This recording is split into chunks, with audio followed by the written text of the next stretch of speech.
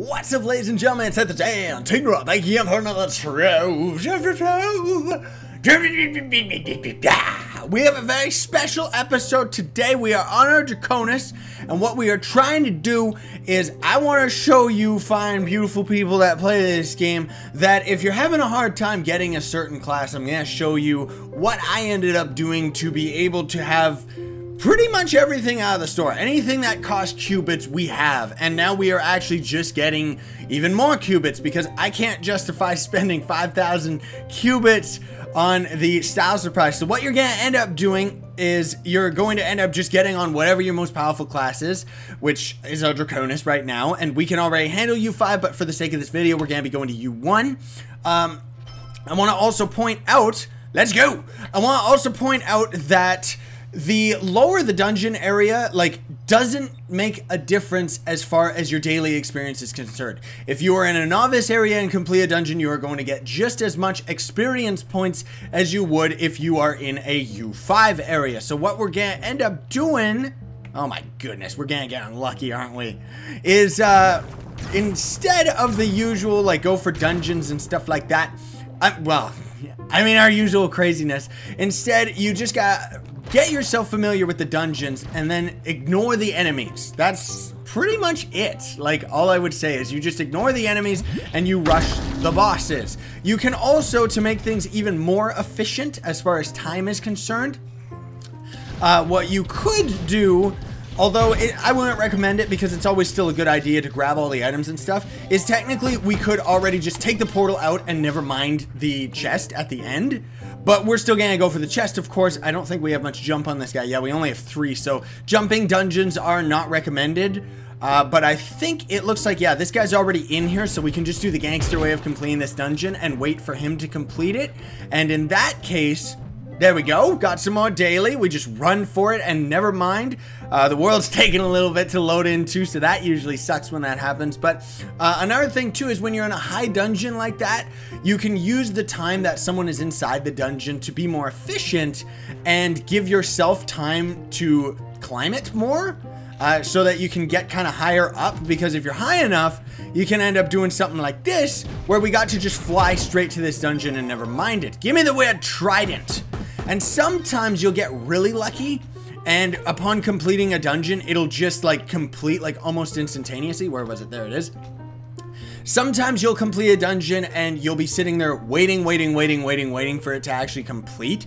And then other times you'll get like we just did back there, where it just completes almost instantly. And if you're doing this, so long as, you can just be in the early areas, that would actually go even faster.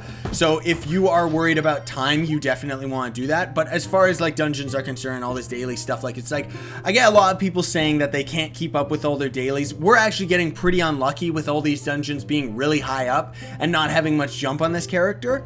But ultimately, so long as you're just rushing dungeons and just rush the boss and never mind anything else, pretty much it just takes about 5 minutes. So what I was doing really early on before this series kind of took off the way it did, I was still doing daily videos and stuff like that, and then they kind of slowed down for a bit and then they came back.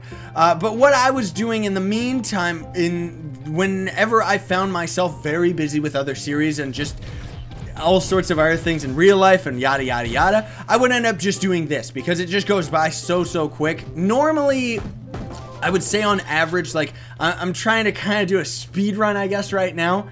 But like I said, we're getting a little bit unlucky. You can actually get this done in 5 minutes or under. Usually the average, though, is it would take, my goodness, when it's not lagging like this, normally it would take maybe 5 to 8 minutes or something. But also, even more so, it doesn't take that long at all now, especially when now the dungeons are 10 times more common. And also a 3-star dungeon, depending on the 3-star dungeon, can usually be really good. One thing that I think Trove should definitely have, they need an update for it, but they're not going to, is this dungeon right here that we're in, it says it's a 1-star. This is actually a 2-star dungeon, because if you go into a 3-star dungeon, and I know that this is probably not going to make any sense, but if you go into a 3-star dungeon, there is the 3-star boss, and the enemies that are in it that are a 1-star, they're actually even weaker than an average dungeon. So that's why I think these Normal dungeons should be 2 stars, and then 3 stars should have 2 1-star boss and 1 3-star boss. I don't know if I'm making much sense. I really hope that I'm getting my point across. But either way, as you can see, we just went over 5 minutes, at least according to my timer here, and already we're almost there. We're only gonna need 1 more dungeon after this, so hey, whatever.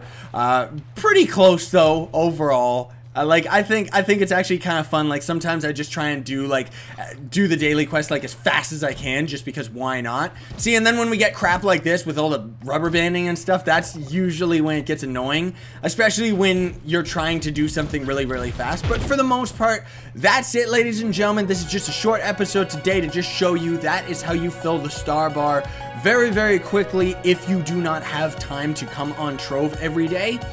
So, and actually like play it every day. So what you want to do is just come on, make sure that you come on every day, just so you can get the star bar, just the star bar, because then you'll notice like in a week or something you'll be able to buy like all sorts of new things and stuff like that. So anyway, thank you so much for watching. I hope you found this video helpful. If you did, I would appreciate if you would smack that like button, share, favorite, and subscribe to join Team Pixel. Sign on, stay epic, everybody. Believe in yourself, don't care